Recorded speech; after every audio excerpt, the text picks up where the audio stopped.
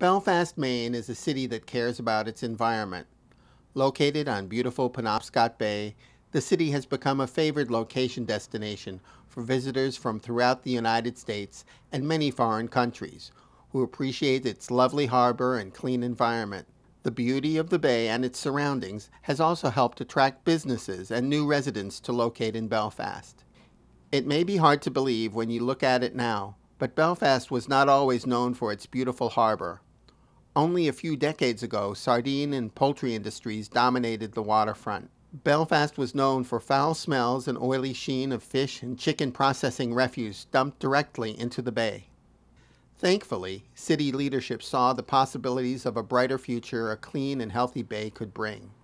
Several decades ago, a new sewage treatment plant was built, and changes in the local economy, along with enforcement of the Federal Clean Water Act, meant fish and poultry plants no longer polluted the bay. As the waters of the bay cleared, local residents have come to appreciate what a wonderful treasure we have in our clean environment. But our bay remains in danger. The world's oceans and our own Penobscot Bay are seeing an alarming new threat in the form of plastics.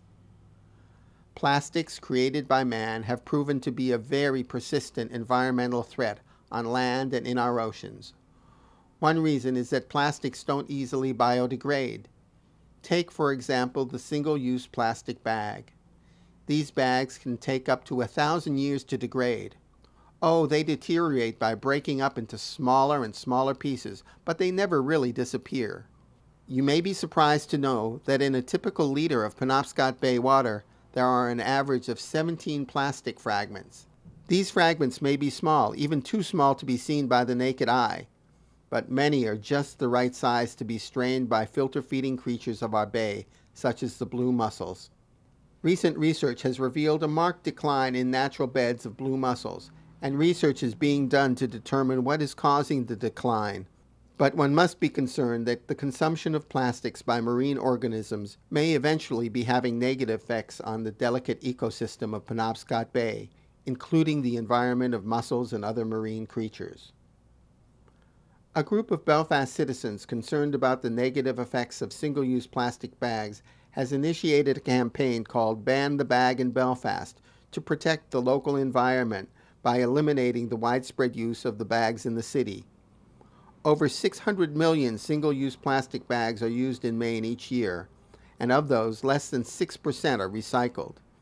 This leaves millions of bags that end up in landfills, incinerators, or as litter on our waterways and along roads. What can be done? Several Maine communities have already taken action toward the goal of reducing plastic bag pollution by encouraging the use of reusable shopping bags. Some have banned single-use plastic bags from grocery stores, while others have banned their use throughout the retail businesses of their community. Others have opted to charge customers 5 cents for single-use plastic bags in order to encourage the use of reusable shopping bags. Local residents are already discussing which approach will be best for Belfast, and all interested persons are encouraged to join the discussion. If you are interested in learning more about this citizen-initiated action, we encourage you to become involved with Ban the Bag in Belfast. Visit the Ban the Bag Belfast Facebook page or send an email to banthebaginbelfast@yahoo.com with any questions or to volunteer to help. We all benefit from a clean, healthy bay and environment. Let's all work together to make sure it stays that way.